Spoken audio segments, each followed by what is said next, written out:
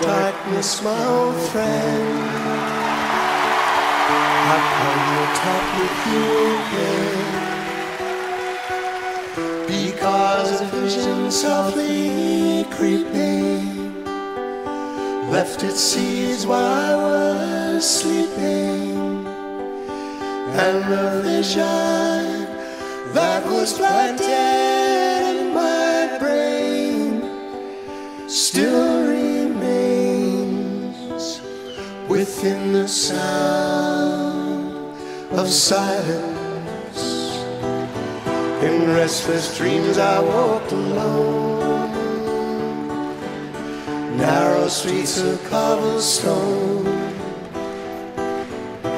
neath the halo of a street lamp. I turned my collar to the cold and damp, when my eyes were stabbed by the flash of a neon light that split the night and touched the sound of silence.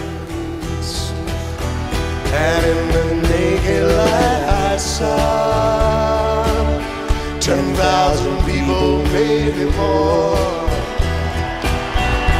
people talking without speaking, people hearing without listening, people writing songs that voices never share, and no one dared disturb the sound of silence.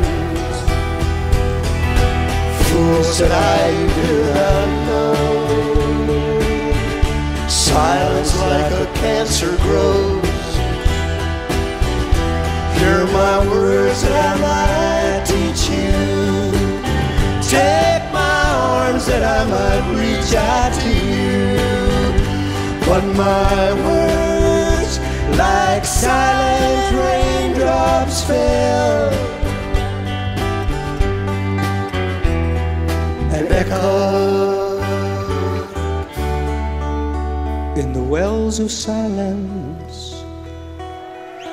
And the people bowed and prayed to the neon god they made, and the sign flashed its warning in the words that it was forming, and the sign said the words of the prophets are written on the subway walls and tenement halls, and whispered in the sound